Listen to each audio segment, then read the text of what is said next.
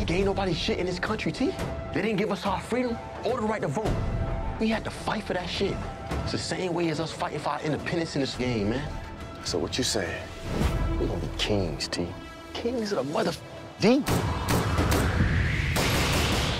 Thanks, guys, for having me.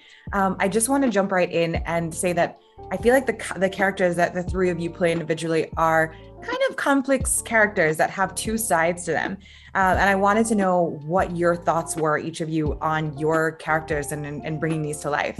Yeah, it was fun trying to understand what B. Mickey was going through and just learning the scenarios and, you know what I'm saying, troubles that he was going to have to maneuver around, trying to figure out how he was going to keep Kato, you know what I'm saying, secret, you know what I'm saying, and then on top of that, handling something with J-Mo and Meech and keeping that, you know what I'm saying, undercover. So it was a lot of things, a whole lot of dynamics going on in that time. Yeah. First of all, I just want to say you look so beautiful. Your hair is nice. I was gonna say it, but yeah, you look good. I really appreciate that. You know, like Yeah. let the ladies say it. Let the ladies say it, man. We can't I even appreciate that, guys. Thank You know what I you. mean? And we can chime in and be like, hey, I thought the same thing. Oh, now y'all talk. But I'll answer that for Kato. I feel like Kato is such a dynamic character. You know, she's so vulnerable. She has so many moving parts to her. And it's almost like she has to be a chameleon, you know, because she has to play on this side and, you know, do this on that side. And to do that and have, you know, these guys' trust that's in this community and to stay alive, that's a lot of mental work, a lot of physical work. And Kato, she just has so many parts to her. And so it's exciting to see the inside of a woman's world that's in an environment like this. Love that. And then for Kofi. Yeah, I mean, I think it's easy to kind of see Lamar as like the villain, but like in this show, like who kind of ain't, do you know what I mean? But at the same time, I had to kind of just take in like what he's all about and see places where I empathize with him and, you know, make sense of why he does what he does and, you know, he the decisions he takes and stuff, and just be like, you know what, I understand.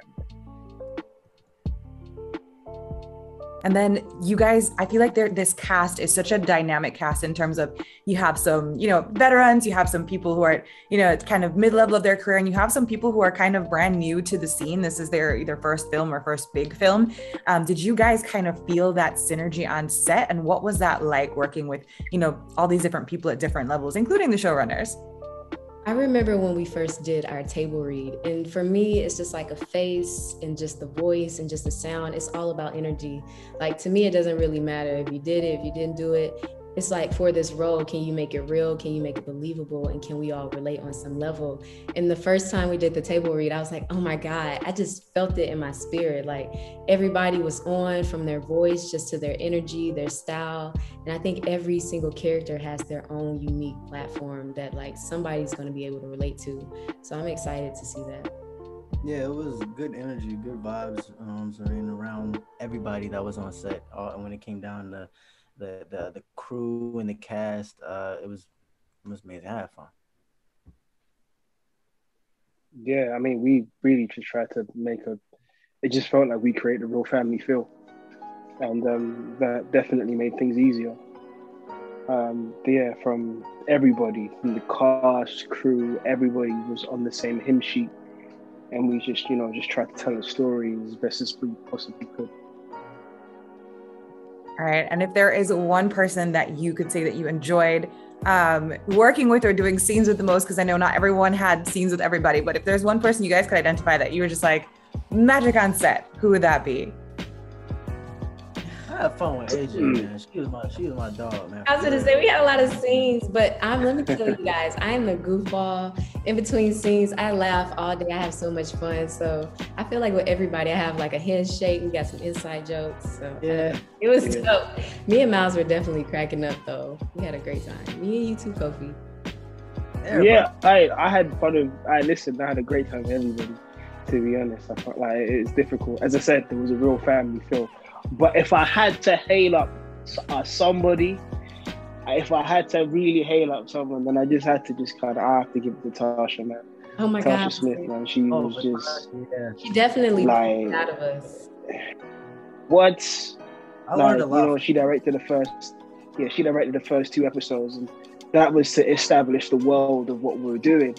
And I think when having her on board to do that, then for the rest of the series, it definitely kind of it gave a kind of a song. It was like, okay, this is what we're doing.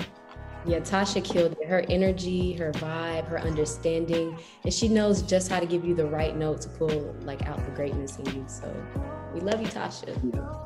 Awesome. Well, thank you guys. We're out of time. My friend is actually her director's assistant and says literally the exact same thing and adores her. So I've got to give her that note for sure. But thank you guys so much for your time and really looking forward to it. I know a lot of people are excited and can't wait for this to come out. So congrats and thank you. Thank you. Thank you. All right, guys. I'll see you. You gonna end up in jail or dead.